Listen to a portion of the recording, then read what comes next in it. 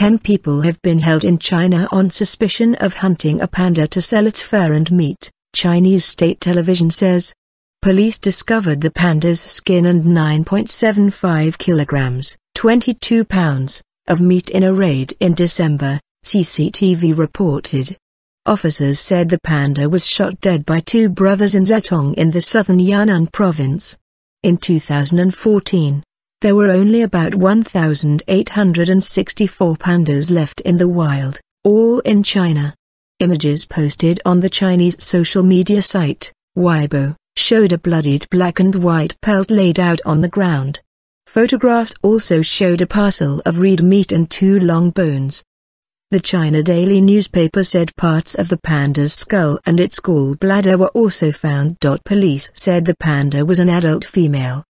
The two hunters and one person who allegedly bought the panda meat were among those arrested, but the identity of the other 7 people was not disclosed. The International Union for the Conservation of Nature lists giant pandas as endangered, but their numbers have almost doubled since the late 1970s. Hunting pandas can lead to a 10-year sentence, or, in what the Chinese government calls grave circumstances, life imprisonment or even a death sentence can be applied.